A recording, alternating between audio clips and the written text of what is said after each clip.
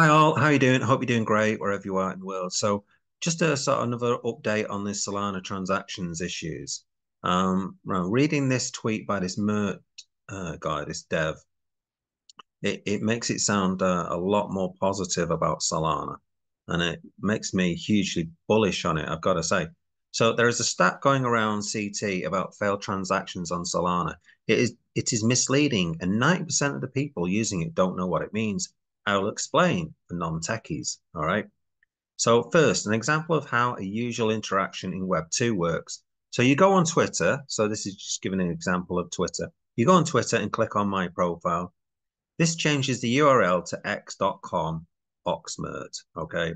What's happening here is the X site called the client is requesting data from the X servers called the server. It's saying, hey, server, give me the data about oxmert. Okay. Now, in most cases, the X servers will say, okay, here's the data. This is a successful response called a 200. So the client made a request and the server responded successfully.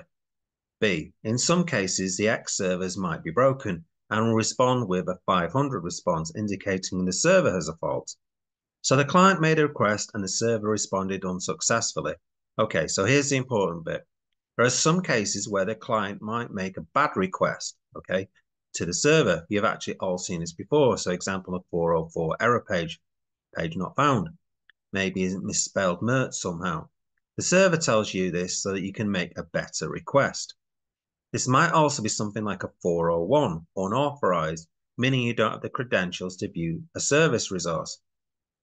So the client made a bad request and the server responded successfully. Okay, now let's loop it back to Solana. So when you see something that says failed on a Solana Explorer, this represents C above. Okay, this example here. No, there is more nuance to it. Okay, so this is for non-technical people. So the chain processed the request successfully, but the smart contract said, wait a minute, this is a bad request. Why would the smart contract do this? Some obvious reasons. You do not have the right permissions to call this smart contract.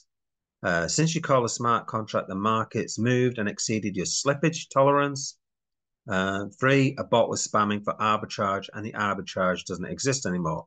And from that article I did on the other video, it sounds like this is sort of the main reason for the transactions problems. So note that this is a different from B above. The chain server is not down. It is doing what the smart contract is telling it to do. So they're not really failed transactions. The smart contract's doing what it's supposed to do, okay? So it's important to make this distinction because if you're not precise about the problem, you can't fix it properly. 2, it uses the same network resources, which is important to understand for scale and uptime considerations. Okay, so there's also a case of terminology being overloaded here. The above chart says the word failed, okay, transaction, when it's not really failed, okay?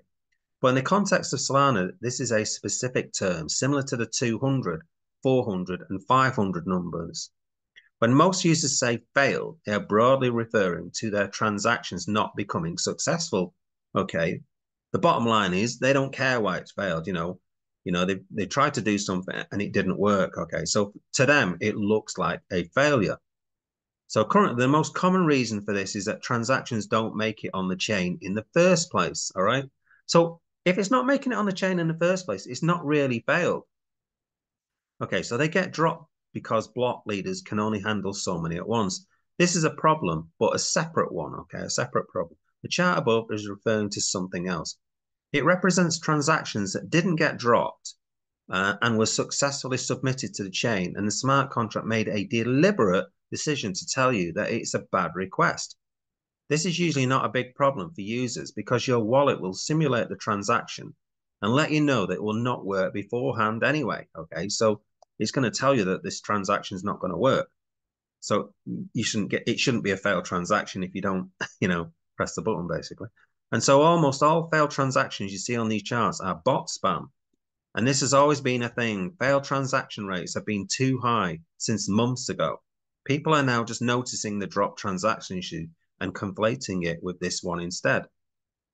The reason I wrote this is because people are using this chart to say Solana's throughput is fake or that it is down.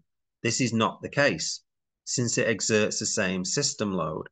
The chart also, importantly, doesn't accurately capture the user experience, since the overwhelming number of issues are before the transactions, okay? Before the transactions even make it to the block. However, it does show that the system allows for too much spam with negligible economic activity. Okay, so obviously that is an issue. In fact, if that problem were fixed, current revenue numbers and throughput would increase a ton. Okay, so this could be a good thing. This is kind of highlighting what the problem is, and they can fix this problem, hopefully. Importantly, we all understand that this is a problem, and so this is all being fixed. There are many talks and proposals on tackling these issues, adding better logic so that block leaders don't drop proper transactions. This is the big one today.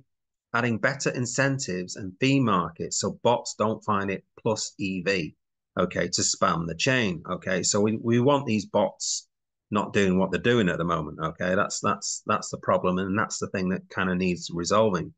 So user experience will continue to get better as we put the systems to the limit and iterate via learnings. Now, from what I can gather, Solana is still a test net, okay, and people don't seem to give it credit. It's still, I'm pretty sure it's still test net. Correct me if I'm wrong there. But anyway, to me, this sounds really bullish. You know, they can resolve these problems, and it'll just improve the chain even more. Okay. So I'm bullish on Solana. Let me know in the comments what you think. Don't forget to like and subscribe to the channel.